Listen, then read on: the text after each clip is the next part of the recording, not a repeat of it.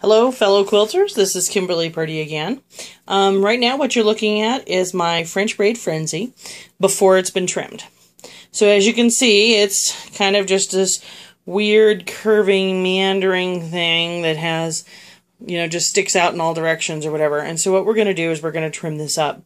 So what I want you to do first is I want you to look at the pattern, and what we've done is there are a series of the squares that actually line up along the center line. So those are squares number 1, then the square in row 8, which would technically be like square number 9, but it's the 8th row. Then moving down, the square in row 14, and finally your last square. So what they do then is, if you look at the pattern, what it does is, here you can see I've drawn, I don't know if you very faintly, you can see the center line here that I've drawn through all those squares. You can see that the squares kind of go below, then they cross that center line, go above, cross the center line again, and then go below and back to the center.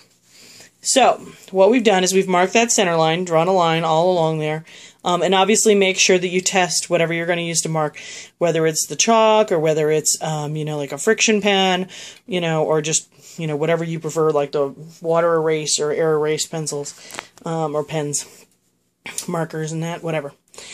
Anyway, so I've made my mark, and now what we're going to do is we're going to look for our narrowest points. Now, on this one, traditionally, your narrowest point is between rows 11 and 12 on the bottom, or between 17 and 18 on the top. So, on mine, this measured, I did mine with the saves time method, so it's going to be a little wider than the saves fabric. But from measuring from my center line over here, this side here measures about 7 1/4 to the edge of the fabric, right there at that shortest point. Though on this other side here, back between rows 11 and 12, it only measures 6 3/4. So what we're going to want to do is 6 3/4 then is going to be our mark, because that is our narrowest point on the runner. So now that I've marked my center line, and now that I know my shortest point, what I want to do is actually go down and measure up that 6 3/4 inches, because I want my table runner to be as wide as possible, and then draw another line. And I don't know if you can see right here across there. It's a little hard to see across the reds, but I've made another mark. And what we're going to do then is we're going to mark that 6 3/4 and 6 3/4. Now, yours may not be that particular measurement. Yours may be different. It depends on how accurate your cutting was, how, well you did your piecing and all that kind of stuff.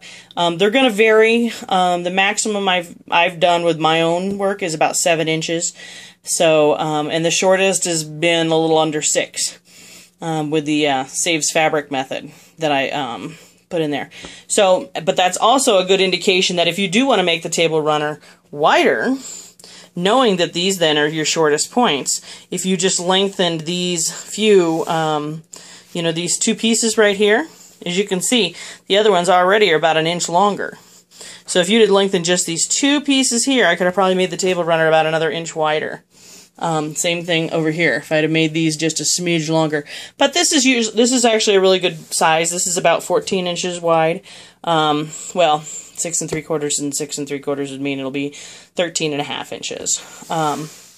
So that is actually a really nice size with that. But again, if you like it wider, you got a really big table or something like that, that you want something a little more a wider for whatever you're going to put on it, those are the places that you need to add to. So what I'm going to do now then is take my rotary cutter, and I'm going to cut along here and cut those edges off. Or if you don't want to use a rotary cutter, you've got a line to follow, you can use a pair of scissors, whatever works for you, and I'll show you what that's going to look like. One other note about this table runner is, because it is so long, it's around 66 inches from end to end, you're probably going to take, since most of our rulers are a maximum of 24, you're going to be drawing the lines in sections.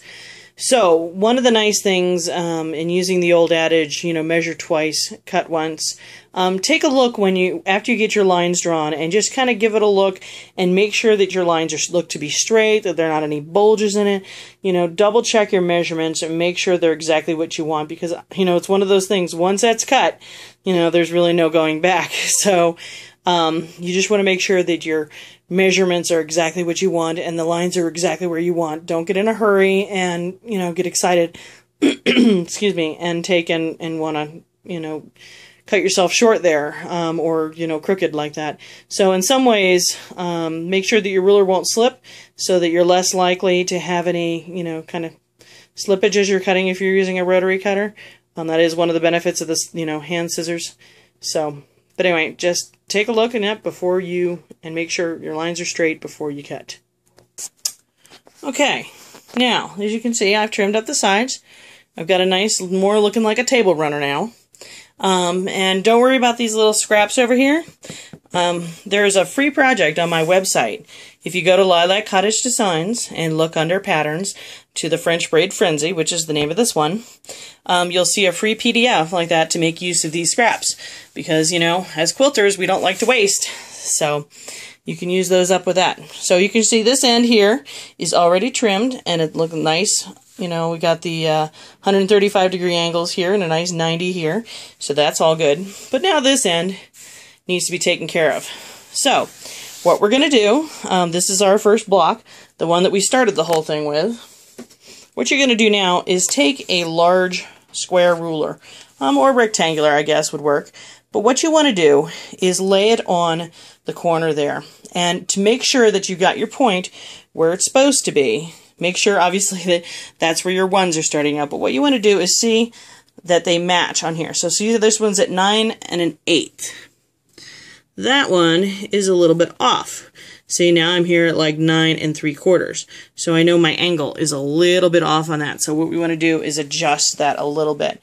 So what I'm going to do is take and move this angle a little bit here so that those line up. Okay, we're almost at 9 1/2 there, a little over 9 1/2 here. Okay, a little bit more. Okay. All right, looks like, see, we're right there at 9 1/2 on the edge and 9 1/2 on the edge. All right, so that's what I'm going to want to do, and I'm going to take that and trim that, and that's going to guarantee then that those lines are going to match when we fold this so that it looks just the way it's supposed to. So now what I'm going to do is just trim this up and get that looking nice. So, okay, there she is, all nice and trimmed up. So now what I'm going to do is I'm going to take and erase my chalk marks here that I've done on my dark colors, and then I'm going to go through and iron out my friction pen lines, and I'll be able to start pinning this to my backing and batting and get this ready to be quilted. So this is Kimberly Purdy with Lilac Cottage Designs, showing you how to trim up my French Braid Frenzy table runner. Hope you enjoyed it, and hope you'll catch some more of my videos. If you have any questions, there's contact information on my website. I'd love to hear from you. Thank you so much, and happy quilting.